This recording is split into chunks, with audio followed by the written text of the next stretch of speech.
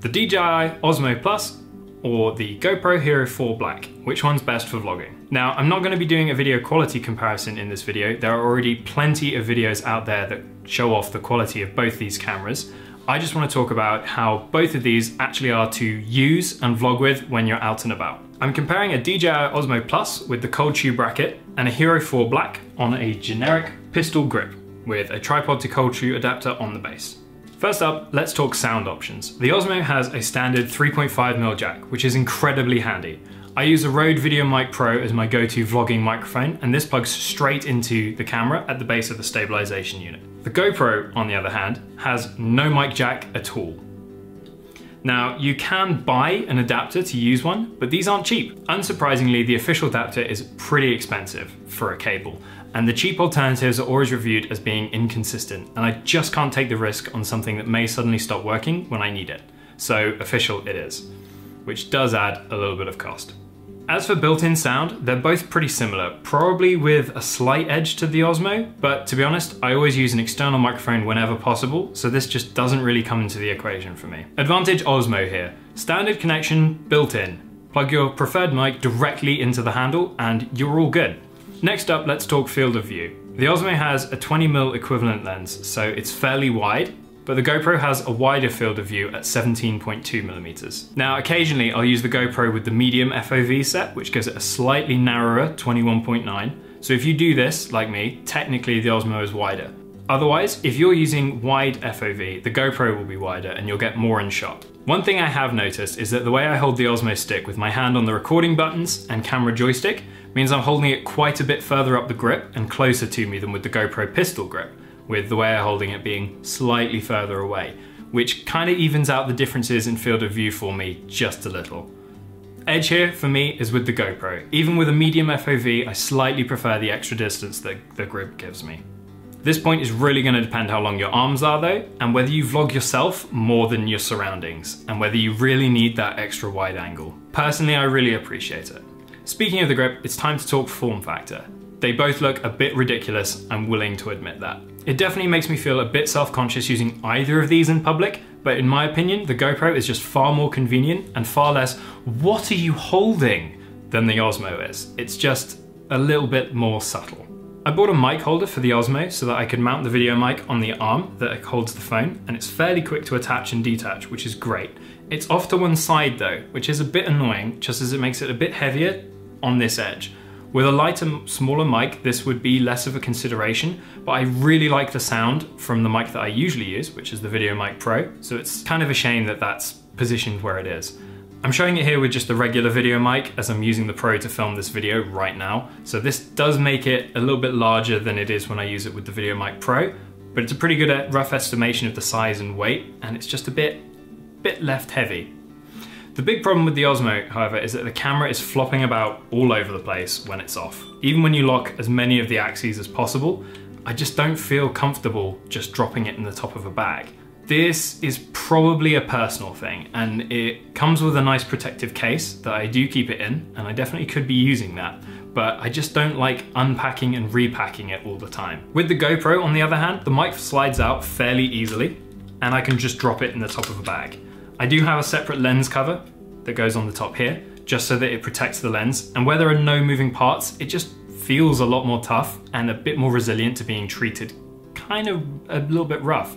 It's also a much nicer place to have the mic mounted, as at the bottom in the center, it doesn't have the extra weight on one side like the Osmo does. It's very well balanced right in the center column. Definite advantage GoPro here. It's smaller, more compact, and is much less of a hassle to get out and set up. Speed is definitely a factor when you're vlogging, and while both devices connect to an app that lets you see what the camera sees and modify any sort of settings on the go, I really feel that this is only necessary on the Osmo. Throughout the entire time we were in Florida vlogging with the GoPro, it was quite rare that I missed my framing. I'd usually end up with a bit too much in frame, which I can crop down very easily.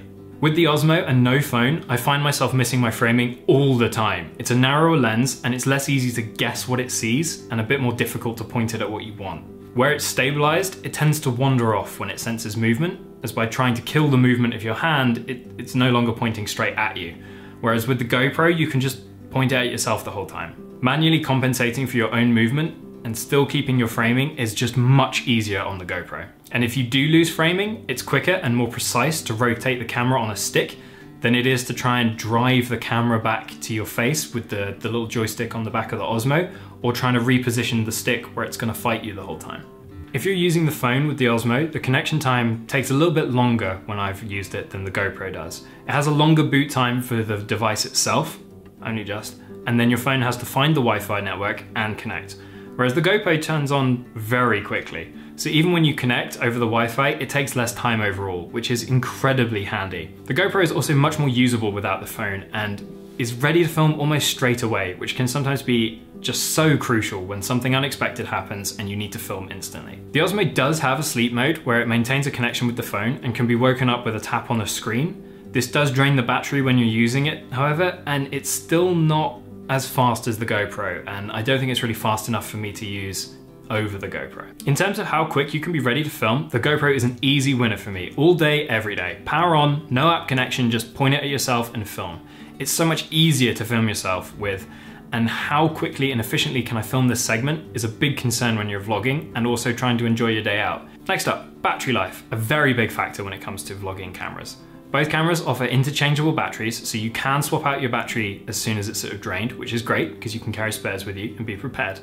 The Osmo has an estimated life of about 70 minutes, but can be anywhere between 40 and 80, depending on whether you use sleep mode, Wi-Fi, what your picture settings, whether you're filming 4K, etc. The GoPro Hero 4 has an estimated battery life of 90 minutes with the Wi-Fi off and recording at 1080p, or an estimated 75 minutes with the Wi-Fi on and connected to the app. All that aside though, the big difference maker for me is the ability to charge the camera over USB. The GoPro can be charged via a mini USB cable plugged directly into the side and then straight into a portable phone charger, which is perfect if you're trying to vlog. When we last went to Disney, I took 3 batteries with me and charged them each night. This was fine, but next time I'll just be bringing a portable charger. Every time I put the camera in my bag, I can make sure that it's plugged in and I can just top up the power. There isn't really a great option to do this for the Osmo, and it really does make the GoPro far easier to keep charged. Finally, let's talk about the big reason to get the Osmo in the first place, stabilization. Does it make a huge difference? Kind of. This is actually a difficult one for me to answer as, and I don't mean to brag, but I have quite steady hands. Combined with the pistol grip for the GoPro, this means that my footage tends not to be that bad. It's fairly bouncy, as in up and down movement, but the Osmo is quite limited in stabilizing in that direction anyway, unless you buy an additional stabilization arm, which just makes the whole thing even bigger and even more ridiculous, and more expensive. If you have a big issue with holding cameras steady, I can definitely see that the stabilization would be quite valuable and have much more of a pronounced effect, but most people, when they're using a good grip and really trying to concentrate on holding their hands steady, they're kind of fine enough and it's not really a huge issue. When I'm looking back at my test day footage, I can definitely see that the footage looks smoother, but when you're filming yourself and moving around, it looks kind of weird and a little off-putting. We had a couple of comments on our stabilized footage saying, not sure why, but this just looks a little weird to me. And it's quite awkward, especially when it turns on its own and is really difficult to compensate for. So the stabilization is actually having a bit of a negative effect in those situations. Now, filming others, I think that's where this would really shine. If I was out and about with Sarah and we were filming a video that wasn't a vlog outside, then this would be a great way to get smooth Steadicam style camera work that would really look great. Filming myself though, as I tend to do in vlogs, I don't get as much of a benefit of it as I'd like. This was really a bit disappointing as I had all these lovely ideas of buttery smooth vlogs and it just hasn't really worked out like that for me. Overall, it's hard to beat the GoPro, it really is. The Osmo has some amazing potential and I'm really excited to own one because of that one day when it'll be perfect for something I'm trying to do, and I'll have it there ready to use, but it's not gonna be my primary vlogging camera anytime soon. One thing I'll definitely say though, if you're filming vlogs in that more sort of cinematic style, this would be a fantastic camera for that. Filming groups of your friends, scenery, moving shots while walking around lends itself really nicely to that kind of filmmaking. But if you film in the more sort of candid style that we tend to use, I personally can't recommend it over the GoPro. So, I love the camera, it does a great job doing what it does, it's just not quite what I need. I'm glad I have it and I'll really appreciate having it one day, but right now I'll be sticking with the GoPro as my big vlogging camera. Hopefully that was a useful comparison and you know a bit more about what each camera was like to film with. Thanks for watching, bye. Thank you for watching this video, really hope you enjoyed it. Give it a thumbs up if you did, and why not subscribe to our channel. You can also check out one of our other videos that should be on screen right about now. One thing I have noticed is that the way I hold the OSMO stick with my hand quite far up the shaft, not going to use that word because that's not a good word to use on the internet.